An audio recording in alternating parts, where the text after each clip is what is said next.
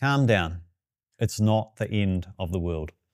Today we are continuing our study in the book of 2 Thessalonians, and we are jumping in at chapter 2. And if you were going to summarize the whole thing with a simple phrase, that would be it.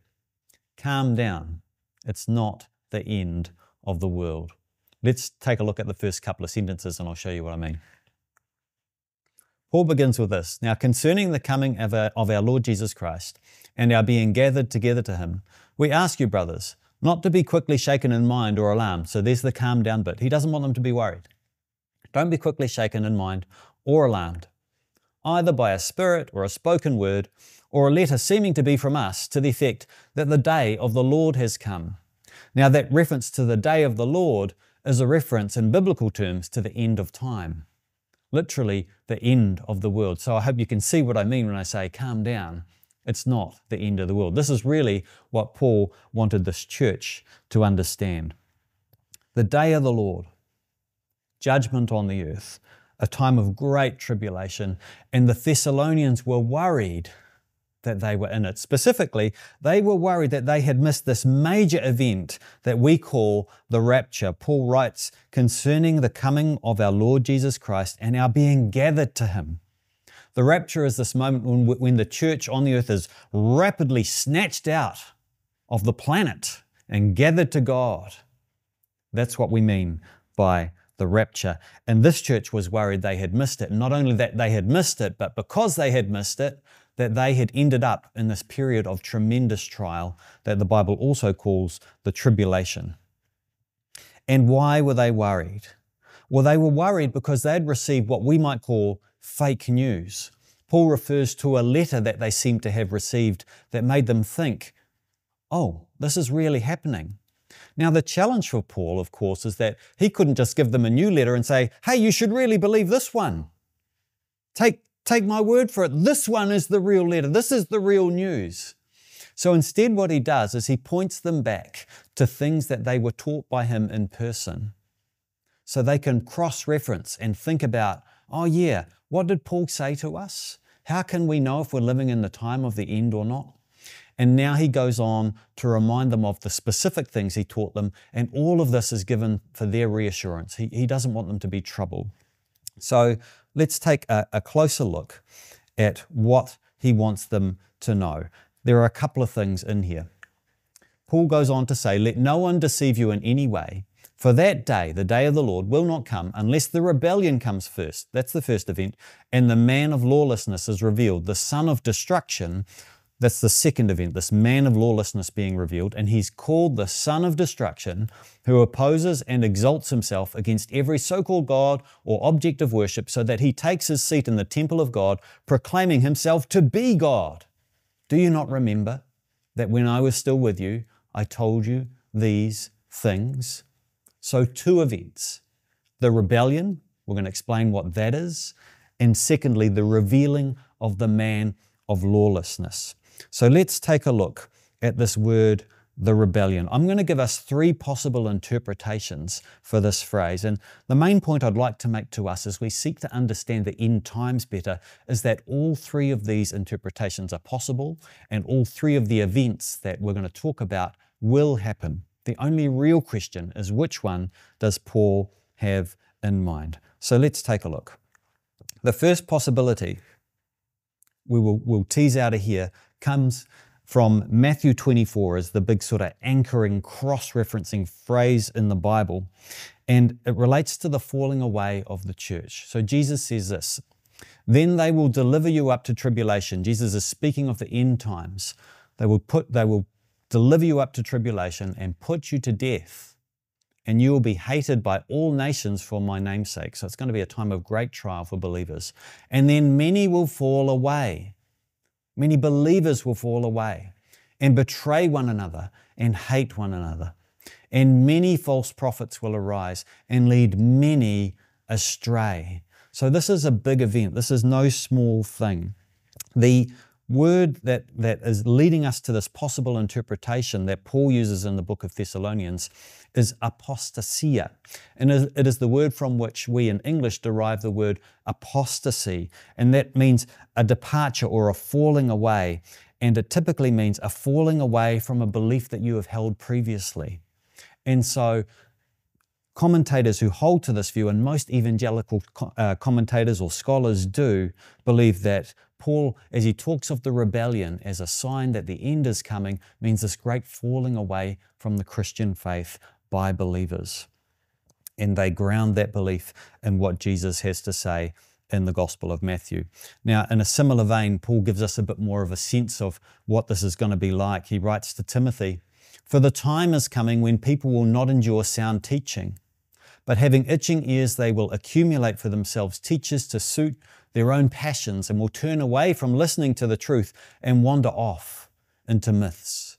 So a time is coming when the church will fall away from the truths of God. That is the first possibility that's being referred to here.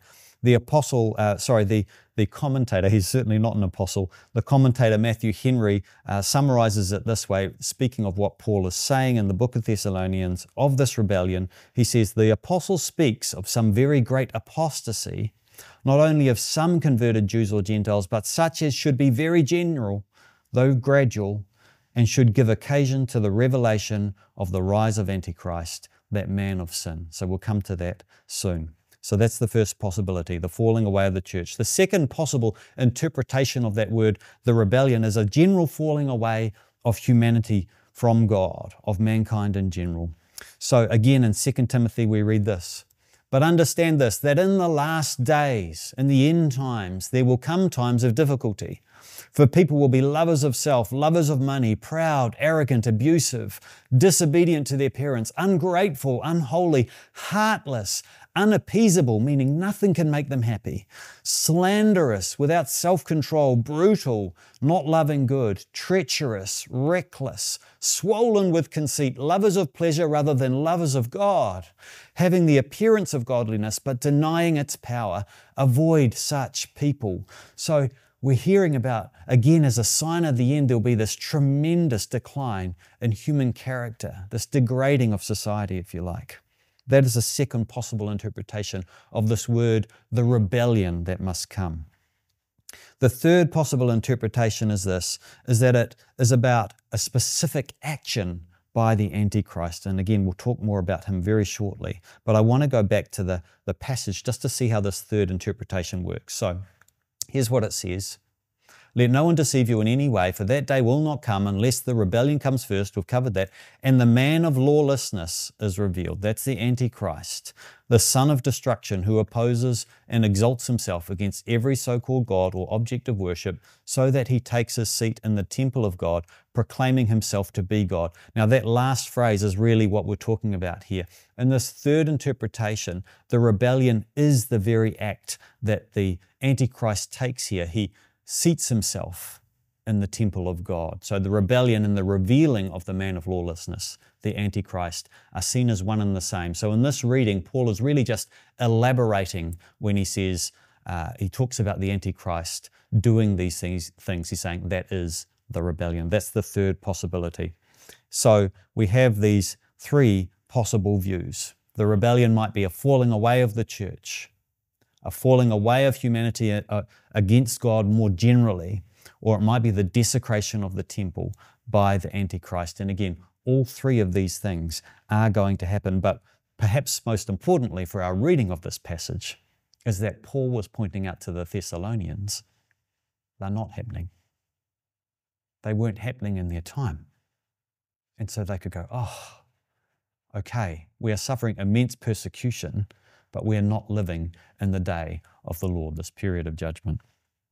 So that's what they needed to know. Now let's look at the second big event that Paul pointed them to. We've already started to touch on it, and it's the revealing of this man of lawlessness, this figure called the Antichrist. And we're going to break this passage up a little bit because there's a lot going on. We're going to look, and I've tried to give us a bit of alliteration here so that we can remember it a bit more easily. We're going to look at his emergence, his evil, and his end. So let's start with his emergence. So Paul says, Do you not remember that when I was still with you, I told you these things? And you know what is restraining him. You know what is restraining the Antichrist now, so that he may be revealed in his time. So we're talking about how he emerges, how he comes to be known, how he is revealed. For the mystery of lawlessness is already at work. Only he who now restrains it will do so until he is taken out of the way. So we see that there is this incredibly boastful, arrogant man who is going to enter history at some point, but he can't enter yet. He can only enter at a very particular time. We read that he's being restrained. He's being held back. And he will only be revealed. He will only emerge until that restrainer is taken out of the way. So who then? Of course, the question is the restrainer? And a number of different interpretations have been offered over time, but we as a church believe that the restrainer is the Holy Spirit as he is present in the church of God. You see, when you become a follower of Jesus Christ, God's Holy Spirit comes and lives in you. And this body of believers, known as the church, is this tremendous force for good on the earth. And collectively, together, by our presence, by the things we do, by the things we say, by our teaching, by our involvement in our actions in ministry and society, we help to stem the tide of this degradation that we see all around us. And what we believe that this passage is telling us is that one day when God snatches his church up out of the world through this event called the rapture, the Holy Spirit in that way will be removed from the earth and will no longer be present in a way that restrains the coming of the Antichrist. That is the necessary precondition, if you like, for the Antichrist to be revealed. Now, I do want to say, and this is important, that the Holy Spirit will continue to be active on the planet, on the earth, after the church has been removed, because many, many, many people will come to place their faith in Jesus Christ during this time of trial, during this time of God's tribulation. But what we believe is being referred to here is that Paul is talking about the rapid exit of the church through the rapture, which removes the restraint that prevents the Antichrist from being revealed.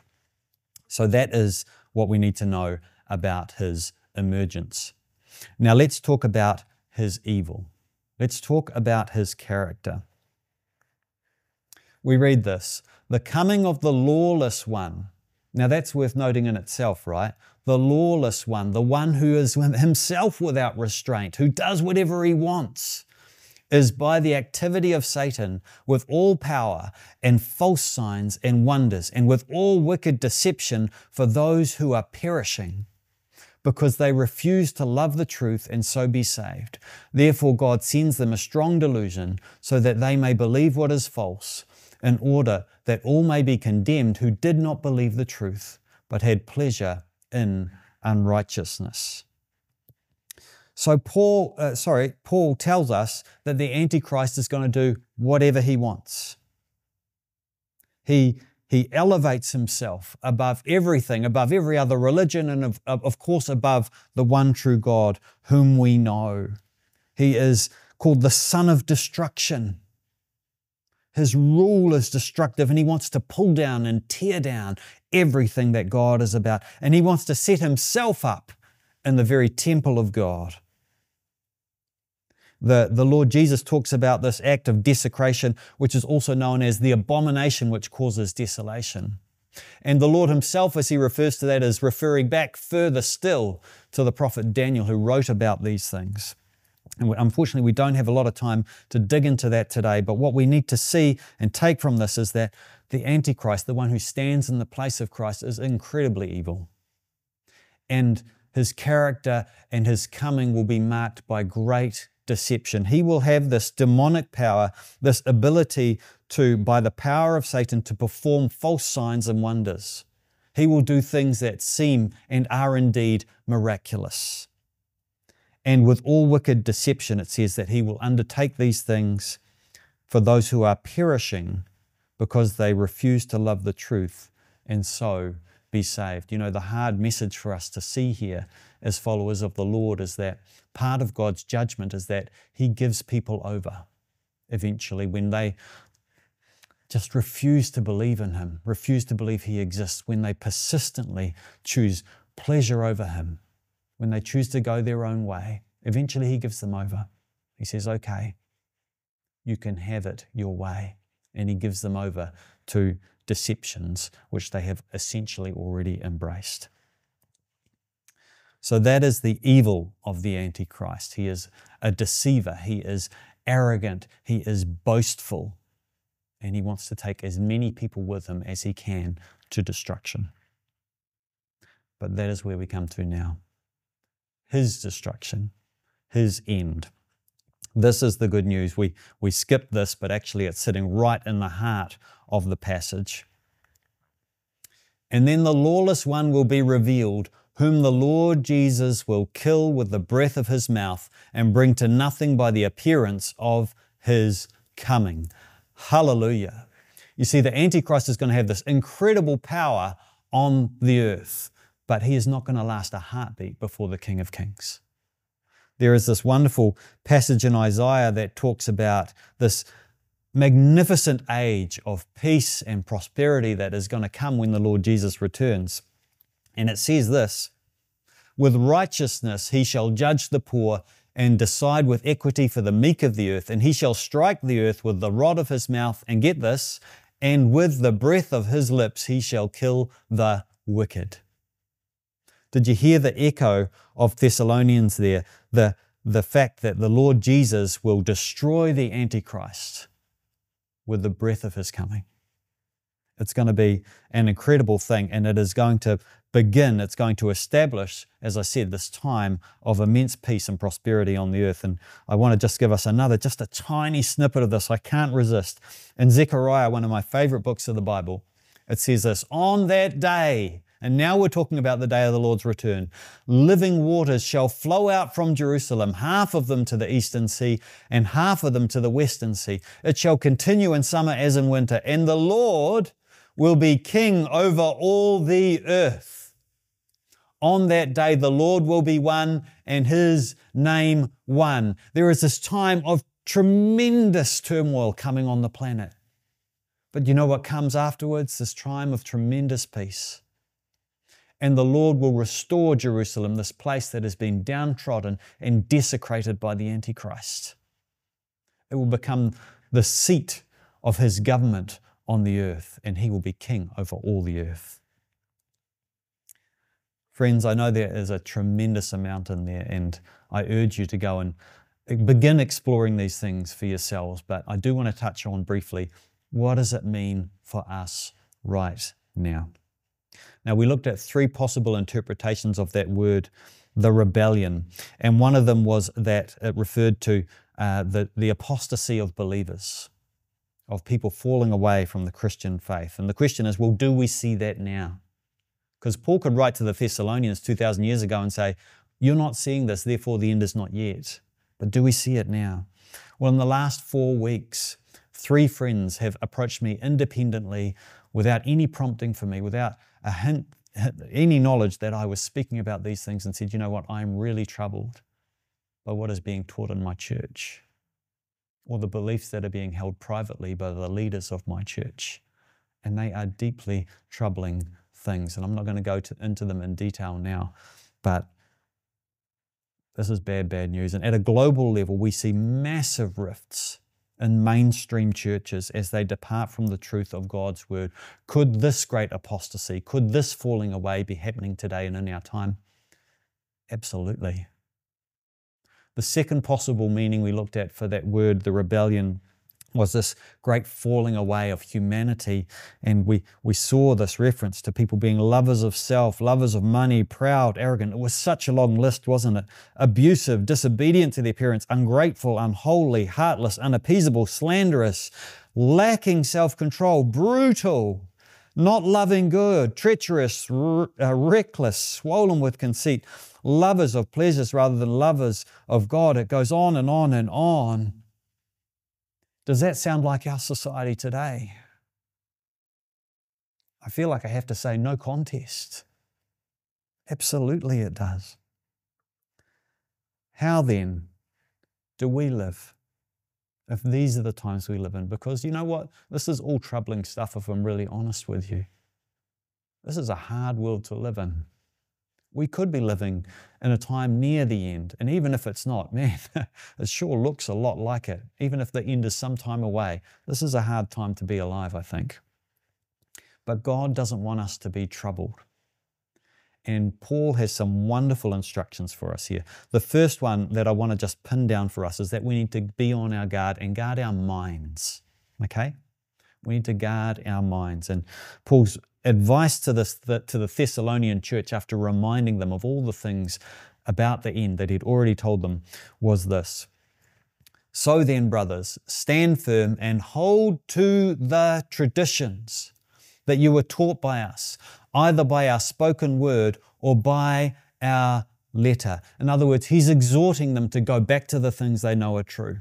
He's exhorting them to go back to Scripture, to anchor themselves there so that they won't be led astray by the false teaching and the falling away. He doesn't want that to happen for them.